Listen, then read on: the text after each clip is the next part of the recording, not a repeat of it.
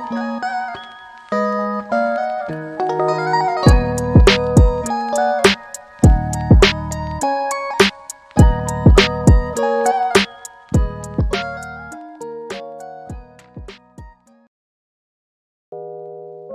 Chargers, we are so excited to have you back on campus for learning, and for those of you who may be new to Wilcox, hi, welcome, hello, my name is Gabby Ceballos and I am your guys' ASP president for this year. ASP created this video in hopes of being able to explain to you guys what adjustments and changes have been made here at Wilcox specifically for in-person learning.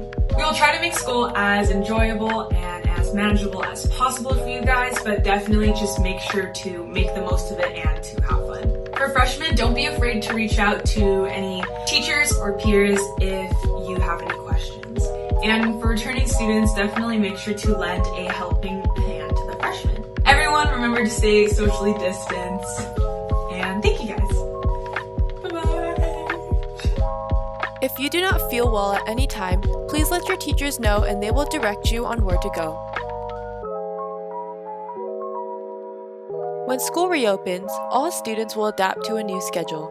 We will start off the week with Monday being 100% distance learning, and Tuesday through Friday will be hybrid learning in block schedule. Aside from Mondays, classes will now be 10 minutes shorter than the original schedule in order for in-person students to have ample time getting to class, using the restroom, and adhering to all sanitary procedures. Lunch will be 45 minutes long. Wear your mask properly at all times. Your nose and mouth must be completely covered with little to no openings at the top and side of the mask. Tell your parents to drop you off at a spot nearest to your first class. For example, if you have English in the B building, an optimal drop-off spot for you would be the theater or cafeteria parking lot.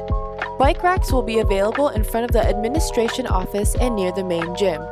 If you drive, you may park your vehicle in any open parking spot, as long as you're not blocking anyone. Here are the materials you should bring to school. A textbook if you don't have an online copy, notebooks for all your classes, your Chromebook and a charger if you're low on battery, writing utensils for taking notes, an extra face mask just in case your mask gets dirty or lost, earbuds or headphones for your class meet, and a water bottle so you can stay hydrated throughout the day.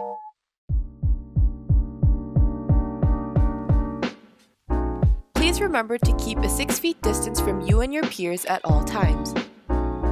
Each student opting for in-person learning will receive a bathroom pass. Due to social distancing guidelines, we have sectioned off every other stall and sink in the restrooms.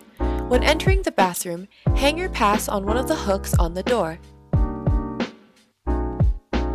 If all hooks are occupied, the restroom is full and you will have to wait your turn. Remember to remove your pass when you leave.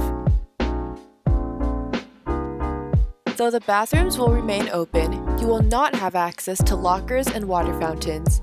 Be sure to bring everything you need for the day in your backpack. There will be a bucket of sanitary towelettes when you enter your classroom. Make sure to grab 1 or 2 to wipe down your desk and plexiglass shield.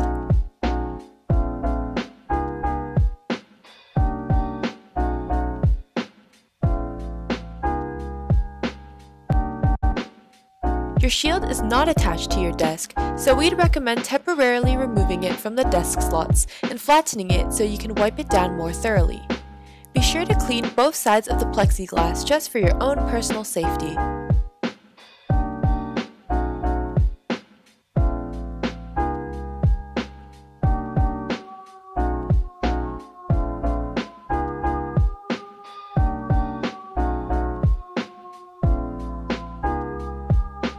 When finished, insert the sides of the plexiglass shield back into the desk slots, take your seat, and get your class materials ready.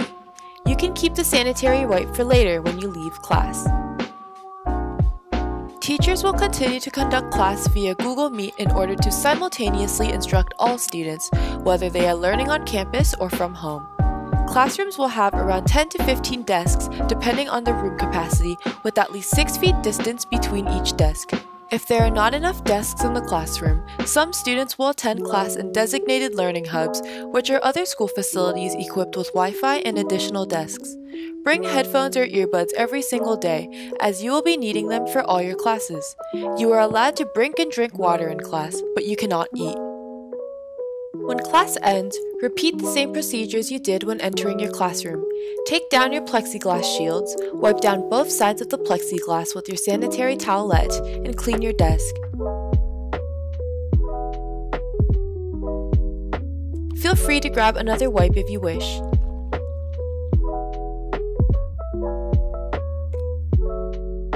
Then, pack up your things, grab some hand sanitizer, and exit the classroom in a mannerly yet socially distanced fashion.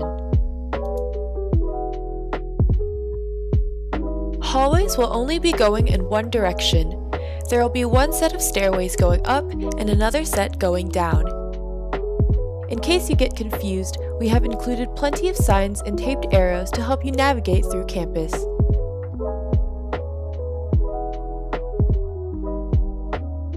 Likewise, there will be designated entrances and exits for each building with visuals to help you figure out which is which.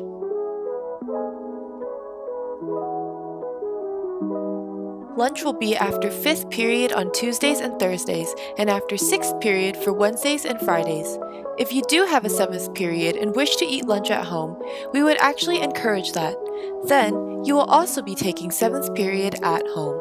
If you are staying on campus, you will get a free pre-packed school lunch at the cafeteria, or you can bring your own lunch. Remember to social distance in the lunch line. There will be stickers on the ground marking the appropriate space you should have with the people next to you. Upon receiving your lunch, you will sit at the tables in the quad, one person per small, squared table, and 2 people on opposite ends of the long tables.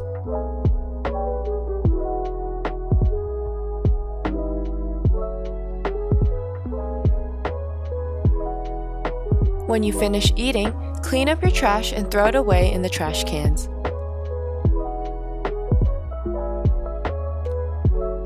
For students taking PE, you will not change out because the locker room is closed. Wait for specific instructions from your PE teachers. If you ever feel mentally drained during school, feel free to visit our school's wellness center in the portable cluster behind the main gym. Your mental health is so important, and you should always make it a priority to take care of yourself. Pickups will be either at the cafeteria or theater parking lots. Be sure that you leave campus promptly. If you received school bus transportation in previous years, or if you have a new student who needs transportation, please apply for a bus pass on the Transportation Department website.